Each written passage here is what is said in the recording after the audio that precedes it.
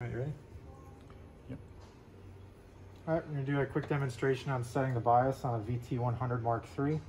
Audio Research has the biasing instructions for most of their tube amplifiers available on their website. So we printed it out here, but we're just going to go through the procedure. So in the VT series, you have matched pairs of 6550 output tubes. So each one of these pairs here operates together.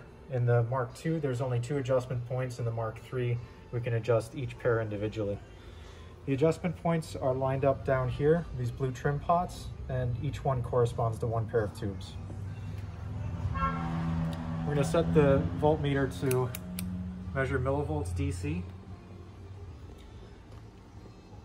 and then go to each one of the test points. When you're doing this, you want to try to keep one hand behind your back for safety reasons, and it goes without saying, if you are following along here, doing so at your own risk.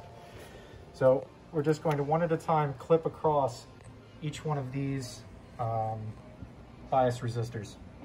So now if we look at the meter, we're at 46.8 volts. This is almost dead on where it needs to be, but we're just going to demonstrate taking this in and out of the bias point. So right now I'm using an insulated screwdriver, small flathead. Getting into here again, try to do this with one hand behind your back.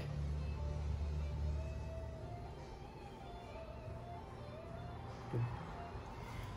So right now I'm rotating it counterclockwise, which increases the bias, and clockwise decreases the bias. We want to have this idling right at 65 millivolts. So I'm going to slowly take it up to the point, and this takes a second to stabilize, so I might overshoot it. So a little bit high, I'm going to back it back down.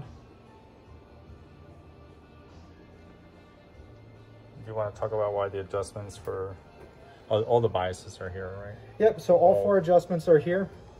So we just work around in this order. This is outlined in the manual, which one corresponds to each.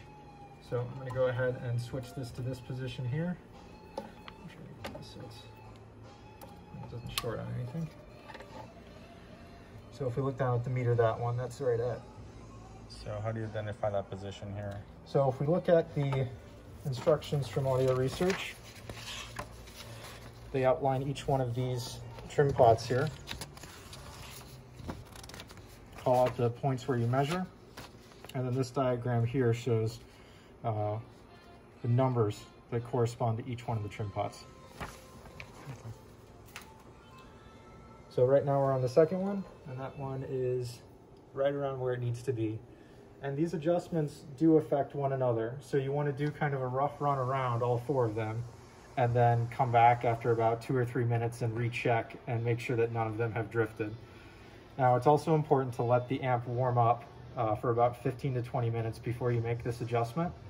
And it should always be loaded. So have it connected to your speakers, but no signal going. So that means you could have a CD player plugged in or your preamp on. Just make sure the volume's all the way down and your source is muted. And that's about it. Thanks for watching.